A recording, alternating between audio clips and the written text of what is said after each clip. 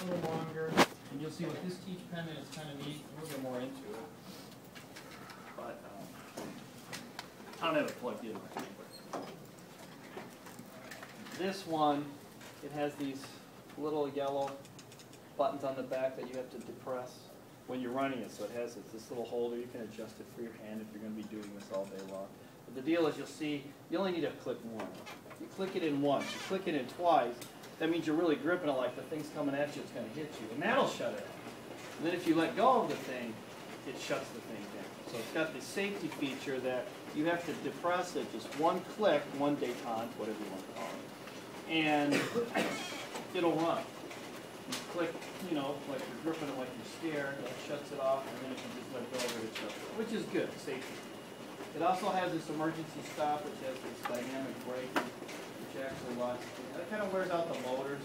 You only hit this if you have to. As fast as we're going, and in this little clear box, you'll be fine. All right. It's got a thing where it goes past its limits and softens, and we put it inside of it. It's going to shut itself off. And this flex, it's not real glass. It's Lexan, which is what, 30 times stronger than acrylic, and acrylic's what, 30 times more flexible or something. Whatever it is, you guys know you got that testimony. All right, so anyhow, in your plastic. So it'll take a good hit. All right, and you'll be all right with this thing, which is nice. But you have to have this, before I forget, you got to make sure the Teach Pendant's on, because you have to like reset, you have to turn it on and on. But only hit this if this was taken off or something and you knew you were going to get hit.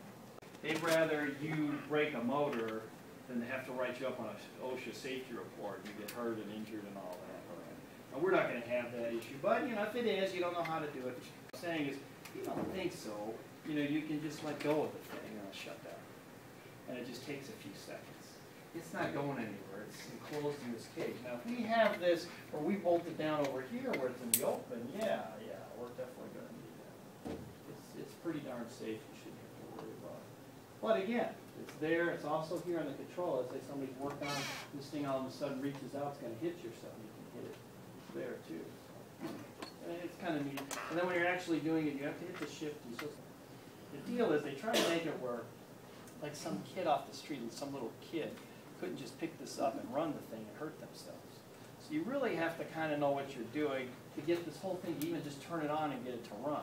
Which to me makes sense, because you don't want just some person just playing with it until they figure out they can start it, because, you know, ours is this little one. This is about, I guess they get a little smaller than this. But most of them are big, can pick up cars and throw them.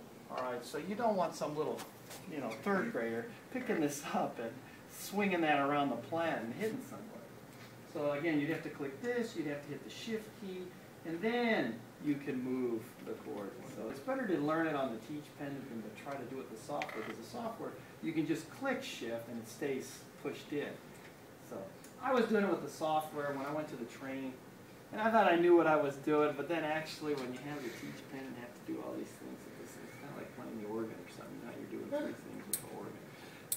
It's a little more difficult. So anyway.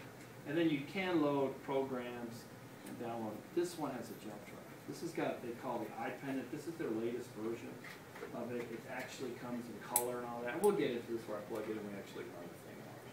But it's kind of neat.